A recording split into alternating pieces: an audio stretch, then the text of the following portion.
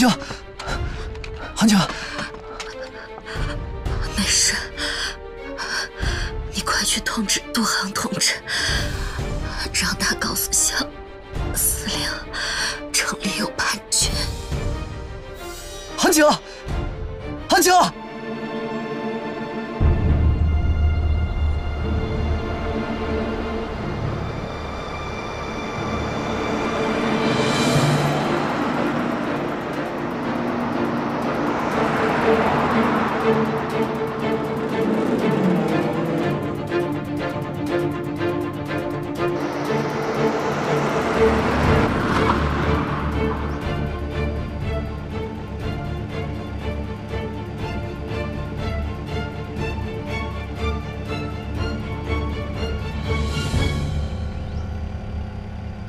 开车，去哪儿？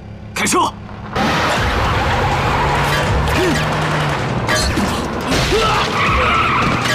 你马上用戏班的马车把三少送出城。是。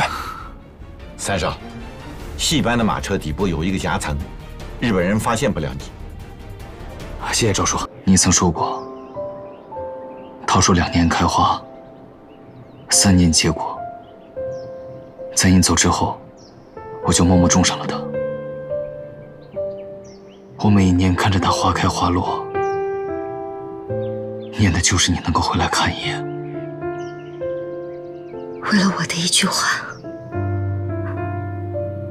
就守候至今吗？我们已经错过太多年了。今年的花开，我不想再错过了。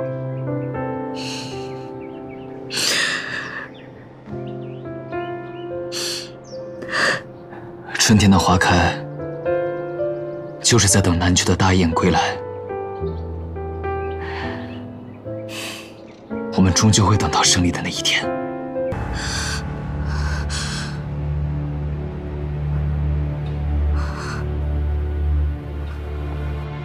三少奶奶，你醒了。总司令命我护送你出国，伦敦那边一切都安排好了。 到时候，程韵小姐也会过去陪你。哎，三少奶奶，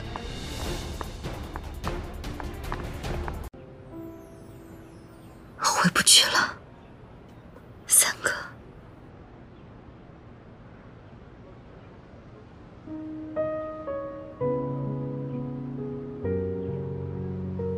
你说什么？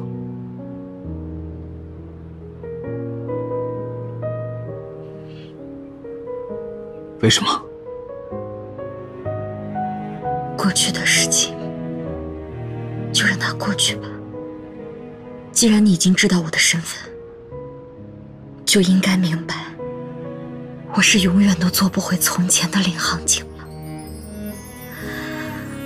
而且前尘往事，我也不想再纠缠下去了。 你认为我们2个所经历的一切是一场纠缠？就算所有的误会都已经解开，但当初的遍体鳞伤是真的。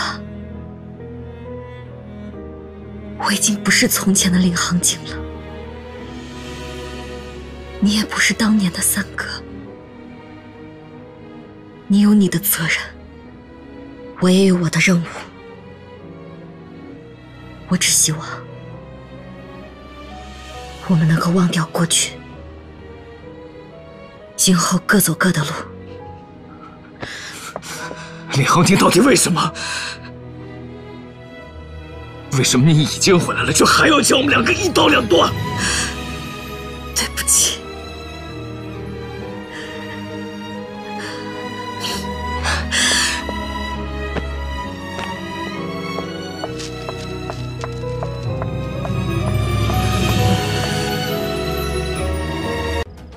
林航警早在5年前死于一场大火，为此萧副司令一蹶不振，还差点贻误战机。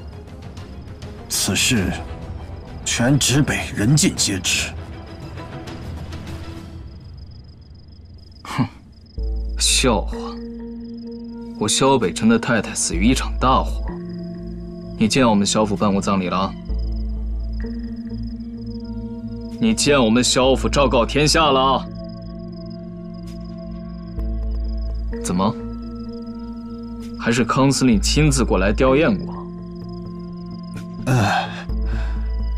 可是，萧副司令，我听说您曾经多次把盛寒君误认为林行景，还在大庭广众之下跟沈延清大打出手，这怎么解释？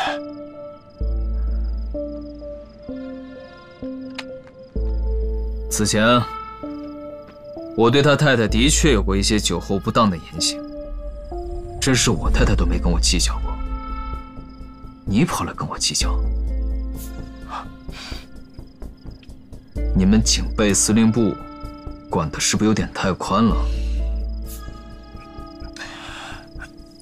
你今天若是证明不了我太太就是盛寒君，休想离开我们萧府半步。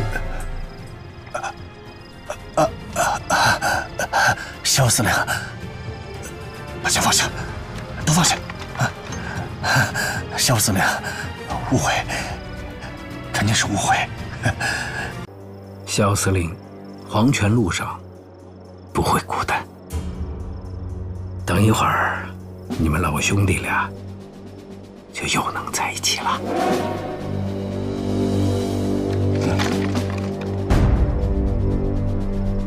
你也要造反啊，大哥！您错了，就是借康某10个胆儿，我也不肯造反呢。造反的是萧海山，是他杀了您，我为您报仇，将他当场处死，并且临危受命，接受您手下所有的兵。在场的兄弟们都可以为我作证。我算是弄明白了，原来你才是狼子野心、处心积虑，一直想置我于死地。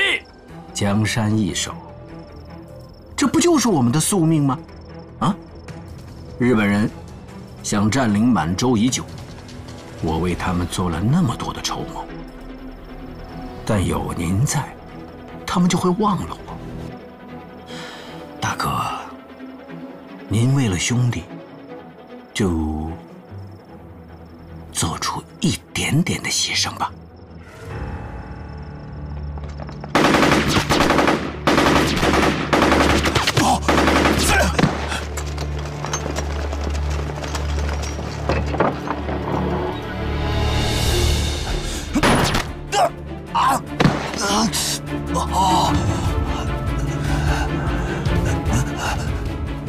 海山，好，好一出暗度陈仓。我们不费点力气，怎么抓得住你呀？